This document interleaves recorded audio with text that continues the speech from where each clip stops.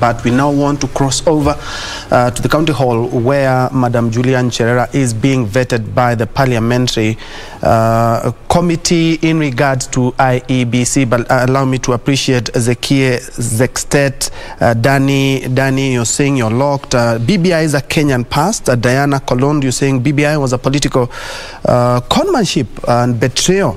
And they say they reject it as well. But of course, we will be sampling more of your responses. Caroline Otieno, you're also watching live from Nairobi. Let's first of all cross over and hear what the vetting is all about. Were not done. I think those are the gaps that are there in the commission. So upon being given this job, we will do it. We will fast track. I said that I am trained to do a result management offices. These are the things that need to be fast tracked so that now in the next, after 5 years, we won't have such gaps that are legally binding. The question about quorum and the ruling that just happened, yes, we are going to review the things that have been agreed by the commissioners that have been there. Everything we will want them to put on the table so that now we can get back to them and revisit every decision that has been made, and more so the decisions that are going to affect this current election has to be done by the full quorum so that we don't give a gap that come elections and results are announced, we are revisited with this question back there. So I will propose that everything that concerns the urgent need of this general election is brought on the table and discussed and agreed amongst the 7 commissioners that will be appointed. Very well. Yeah. Very well. There's a question that she never answered. Yes, about technology. It's been the weakest point when it comes to resource transmission. Now that she has a background in IT, what does she intend to do so that these issues don't keep on cropping up time and again? And number 2, about enabling the diaspora votes to be counted during the national election. Thank you. Thank you. Let me correct, I don't have a background in ICT. My background is education and management. The ICT is the basic ICT that we know that helps any manager to do operations. Yes, not the technical aspect of ICT.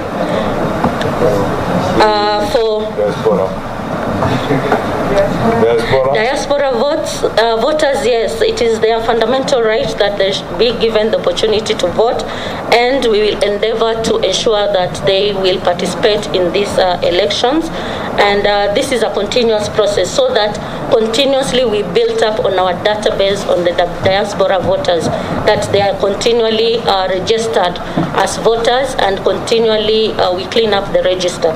So that is what I will propose. Very well. Now, yes, taken a bit of your time, but let me make 2 comments before we release you. Now, or in the event that you are taken on board, do you think this country, in matters elections, do you think this country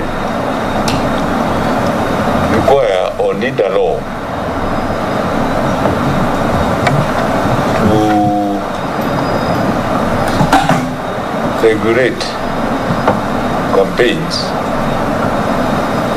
in the sense that we have an unchecked cycle of being in campaign mood from year to year, that we need a restriction, timelines, say 3 months, 1 month for a particular election before you mount a potential candidate mounting a campaign that may go to certify the economy, daily life of the people, right? And restrict it to a particular timeline. Secondly, with the Huduma number,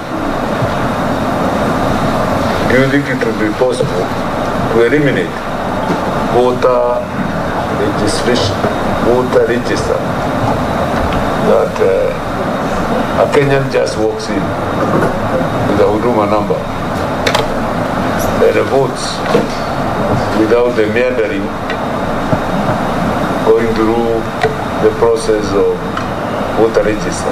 Because the Constitution says a Kenyan citizen is entitled to vote.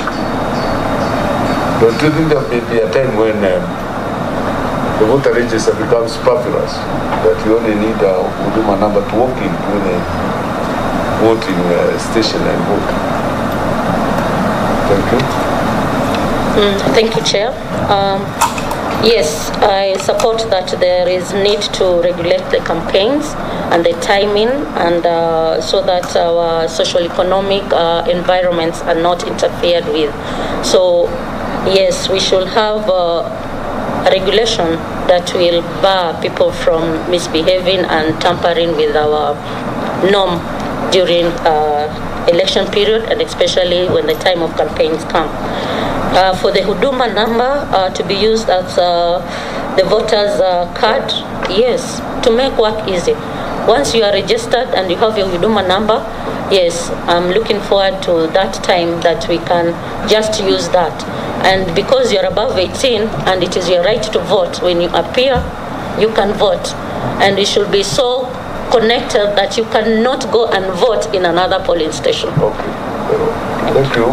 Thank you. I think any other concern? No. Okay, Juliana, we congratulate you again and wish you well. We will consider all the matters that relate to you with our vetting, and to see whether we will approve you. Members will deliberate on you. You are very progressive ideas. I wish you luck and hope you also move away from Mombasa. Realize you are going to be a Kenyan in totality. And of course you are become an ambassador for the Coast region. Thank you very much. You are a listener. Thank you, Chair.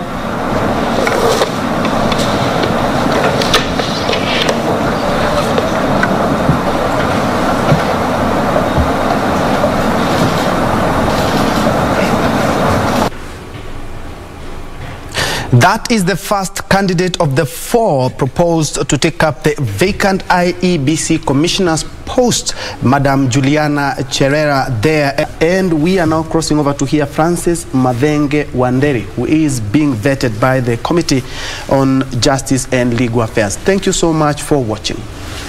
Done properly is done. So I have the organizational capacity, I have the experience in campaigns, I will be able to deliver that to the IEBC. Thank you. The other one about the last election, some commissioners leaving the country. I think I'm patriotic enough. I consider the departure referred to by honorable member as cowardice, and I think those of us who love this nation should be here, sort out our problems here, instead of going to shout about our problems elsewhere. So my view is that I'm patriotic, and I would consider that kind of act as not quite patriotic. Thank you, Chair. Yes, Mheshimiwa Junet. Now, who is your question first? Kabote? Thank you, Chair. So, as Kenyans, we do appreciate the fact that our IEBC is seemingly looking transparent, particularly when it comes to having our votes counted in the voting centers, polling centers. However, we've had problems with transmission in this republic. In that light, what is your view on Kenyans or candidates in particular having their tallying centers, their own tallying centers, and the media, because we have a media that has threatened things. What is your view on the media having their own tallying center rather than waiting for the main tallying, IEBC tallying center to give us results? Thank you, Chair.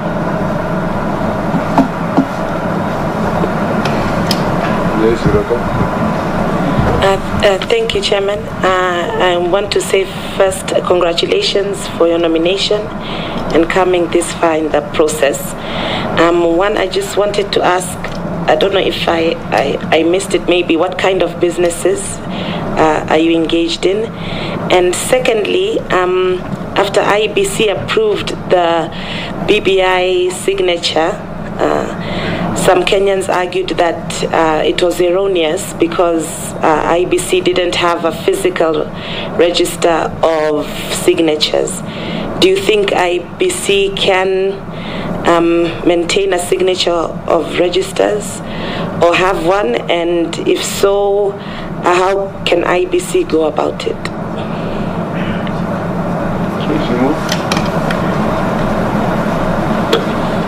Thank you, Chair. Mr. Wanderi, I have two brief questions. One, from your CV, you've been a consultant for many companies. You've also indicated right now you're still a management consultant, and you're also in private businesses. My understanding of the role of a commissioner of IEBC is a full-time engagement. How do you intend to manage the businesses that you've been running while still running? If you succeed for approval, for appointment, how will you manage the two? Number two, there are numerous spoiled votes in every election. Does it worry you as it does worry me? And if you qualify for, if you are approved by Parliament for appointment for the position of a commissioner, what will you do to reduce the number of votes that are usually spoiled in every election, which run into hundreds of thousands at the national level? Thank you.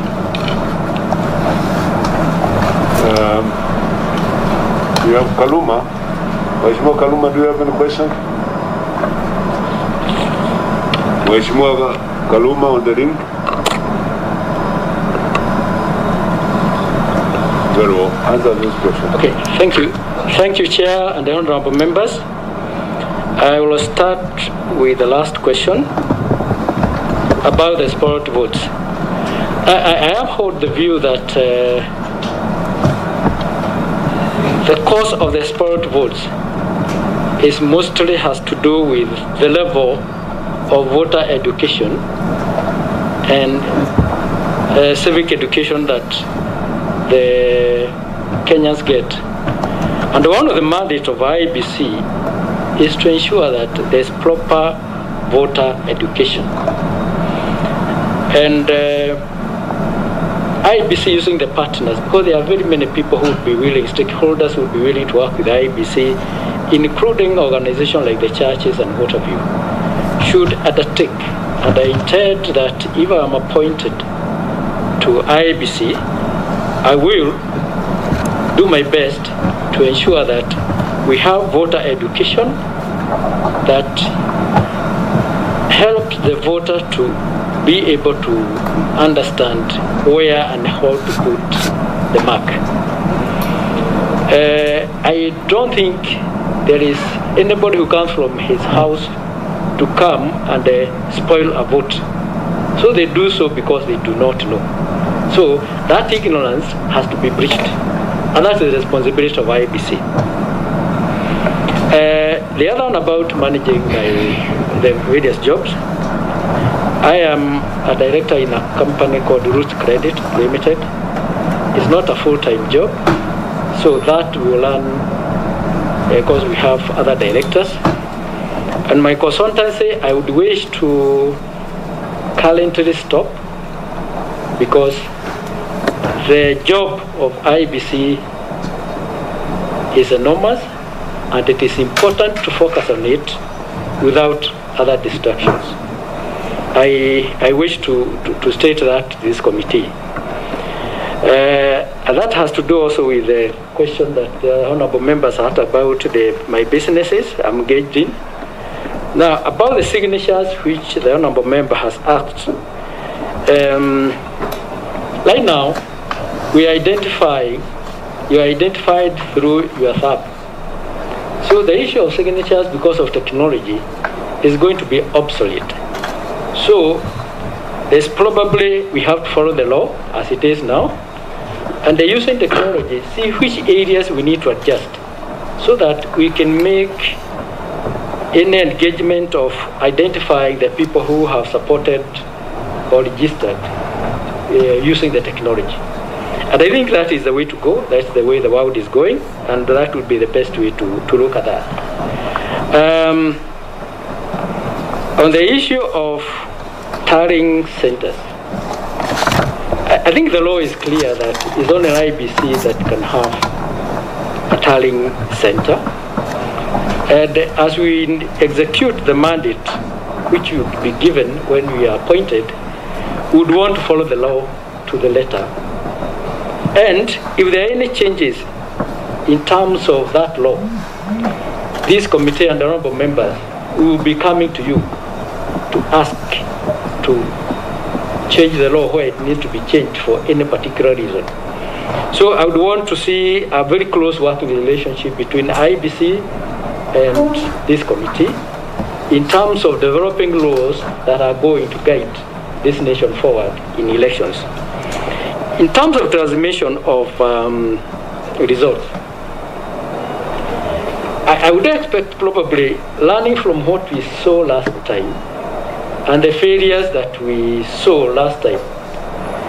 I would expect probably by now IEBC has already identified the weakness in terms of technology and have developed ways of sorting it out. If they have not, probably that would be one of the first assignments that we must undertake, because technology can fail, but then if it fails, what are the provisions? And that provisions, they have to be within the law. So I'm looking at it from a point of view that IEBC by now must have done that. We have not done. We need to do it as a matter of urgency and as a matter of priority, so that we do not have the kind of thing we saw last time happening again. Thank you, Chair.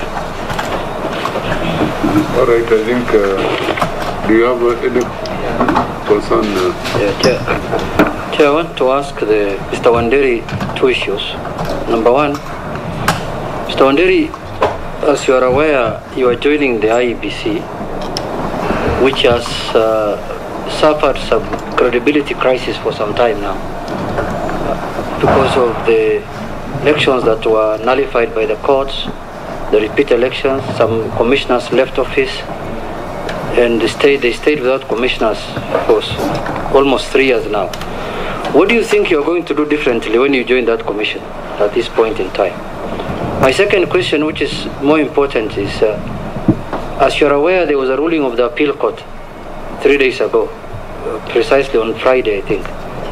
And the court found out that IEBC had no quorum and they had no mandate to do any policy work in that commission. What will you do, or what is your view? Will you consider it as an illegality, the work that was done from that time when there was no quorum in around 2018 April up to today? What is your view about that? Thank you, Chair and the Honourable Member. Let me start by credibility crisis. It is common knowledge, and it is in all of us that there are issues of credibility at IEBC, and particularly arising from last election. One, I hold the view that for IEBC to build its credibility, it needs to engage with all the stakeholders. And that includes the political parties and the leaders of the political parties. Because even as we talk about the independence of IEBC, it has to take into account that it is not operating as an island. It is operating within a political system and a governance system. And the views that the customers, and I consider the stakeholders, the political parties, the agents of government that work with IEBC as the customers, we must, as IEBC, be ready to serve them and serve their interest in the best way possible. So for us to build the credibility of IEBC, we needed to engage all the stakeholders. That is very, very key as far as I'm concerned. So that is how we do things differently. I do not want to see an IEBC that is seen as a policeman for the elections, because that is not the work of IEBC. It is okay to deliver the elections, but that is not the only work. That is important. Coming back to your second question about the appeal court ruling, I feel very happy that this ruling was made about IEBC. And the reason why I say is because it now gives us the basis for saying is what has been done by the current commissioners good enough. If I'm appointed, I will ask the members who are there, together with the new members, that we review anything from buying a pin, anything that is related to the coming elections.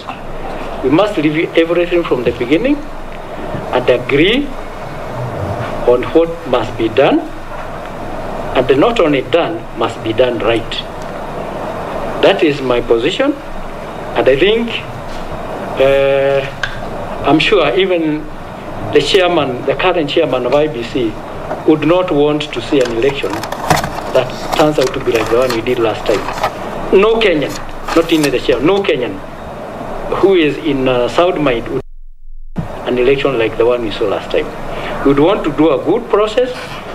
We take control of us. We agree. And not only the commissioners. I want to imagine that the managers and the secretariat is part of the process.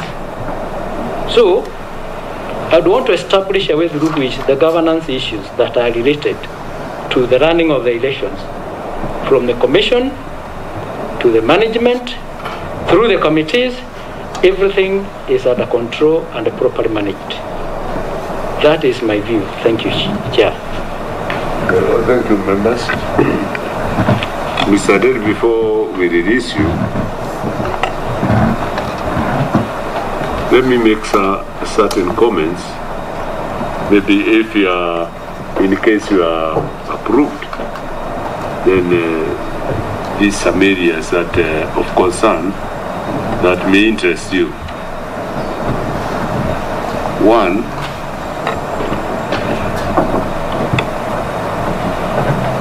you may think, or do you think, that voter education and elections should be included in school curricula? Right? Civic education covering elections and voting, perhaps right from the primary school all the way through, should be part of curricula to inculcate some sense of responsibility in terms of voter education. Then two, I didn't hear you mention any experience in the area of procurement. But year in, year out, IEBC and election bodies have been visited by scandals and some haphazard way of conducting procurements. Maybe that is an area you may comment or consider to improve on. And then there is a comment I made to your colleague who just left. But he may also perhaps comment on it. Kenyans had been bred to a culture that carries elections year to year, day to day, breakfast, lunch, dinner, campaigns. And this stultifies economic growth and day-to-day lives of the people. Endless campaigns. Do you think steps should be taken to legislate, curtail these against penalties, confine them depending on what type of elections, like bylaws through timeline? You say if it's presidential, you say maybe 3 months before the event or other elections. I'm just saying this. Do you think it's high time we did this? And lastly, let me perhaps give you a little guidance if you are taken. There is a doctrine, I think lawyers here know it, called estoppel and acquiescence. That if you believe a set scenario is proper in law, to give a return that it is proper, you cannot just wake up after some prolonged period and then say now this was again improper or illegal, when you have already carried right? You carry your mandate assuming that this is the way, and people take it, and then abruptly you come tomorrow capriciously and say you are not a member of this body. And all a while, even in corporate governance, you've been a director throughout, you have made decisions, a member of parliament has legislated, then you come and say, oh, you are not, because of your elections was not properly carried out, or that. Maybe it's called acquiescence or estoppel, in a way which is called upon at times to guide our affairs so that you don't just capriciously disrupt the lives of the people. You may comment on those, you may reserve your comments, put it as your guidelines. Yeah. Okay, thank you, Chair. Let me start with the last one. And the reason how I want to relate that one to the... The reason why I want to relate that to what Honorable Junet Mohammed had asked about the ruling of the appeal court. I believe in taking responsibility of my actions and the actions that we may do with the committee. So I want to tell this committee that we will take full responsibility and the full credit or otherwise for the action of IEBC. Because if we know we are doing the wrong thing, then there's no point. So I want to say that we will not run away from decisions. We will not run away from accepting the responsibility for any action we have taken as a committee. I want that kind of understanding to be within IEBC commissioners. So that's what about the culture of campaigns. We live in a very interesting country because, like you have rightly put, you find that immediately after the elections, maybe your first year, the second year, there's already campaign for the next election. I think there has to be a way through which that has to be regulated. I honestly believe that, because it disrupts the development, even for members of parliament who are heading their constituencies to implement their projects, even the government for that matter. So I actually think and I believe that that should be done. It should be a process, because we have learned lessons from the past. We need to regulate those issues. But one of the other issues, I find that if I go to a Harambee, Mheshimiwa goes to a Harambee and they donate money, people think that is development, because that actually is donation. But the development of the people is much bigger and deeper than that. So we need to protect the development of this nation from that element. And I would support that change. The other one is about the procurement. Kenyan elections are said to be the most expensive in the world. And even you look at the region, it is still very, very, very expensive compared to our neighbors.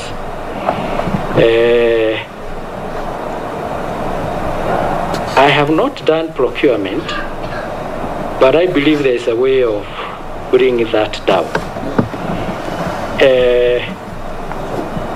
Probably there are many ways, what I say, of killing a cat. We need to analyze, where is our election expensive? Is it the printing of the ballots that is very expensive? Is it the ballot paper? It has security features. We are told several security features. As much as we protect the integrity of the election, is it by making that election expensive? Probably that is not the way. Are there other issues surrounding it? So the procurement, and I would want to engage the commissioners and the managers, as if I'm appointed, to look at that process from the beginning to the end and see which areas we can reduce the cost. And that is key as well. About the voter education. Be included in the curriculum. Yes, about the voter education, including in the curriculum. Actually, that would be a very beautiful thing to do. And not only voter education, the values, national values, should be part and parcel of what we should be educating our children. Because I have seen that by the time the students are leaving the school, primary, secondary, they go to university, by the time they are coming out of the university, they probably have no idea about what happened. It is important that we include some of those things in our curriculum very early, and so that we can also have people who are willing to vote and vote for value. So I would support that, and I would really want to work with the curriculum development to see whether it can work. Thank you. And you don't have to comment on their questions and all that. That is okay. But there is a member, I don't know whether he's interested in any. Kaluma, Mheshimiwa Kaluma. We want to release Mr. Wanderi. Do you have any comment? Yes, Chair. Make it quick. I don't have any question from Wanderi. I wish him well as we consider his nomination. Okay, thank you. None at all, Chair. I wish Mr. Wanderi well as we proceed to consider his nomination. Okay. Wanderi, all right, we'll release you. Our decision, the committee will deliberate on your suitability or otherwise, and communicate the decision to the House. It will be public knowledge when the committee and the House decides on your suitability. Thank you very much for coming. May I thank all the honorable members for this opportunity. I hope you find me suitable, and we promise to deliver a credible election if I am in the commission. Thank you very much. Very well. You are free to go.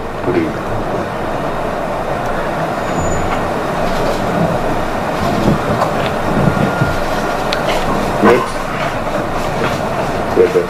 Yeah, we will try to be as quick as possible. Yes.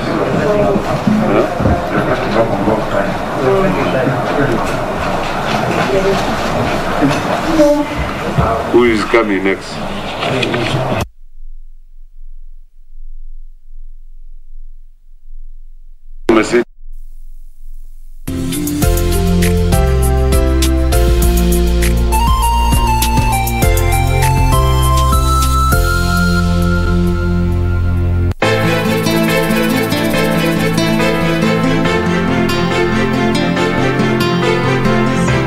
Hakika ule uamuzi niliochukua kumhusu Badi ulikuwa wa makosa. Najutia kusema la kweli.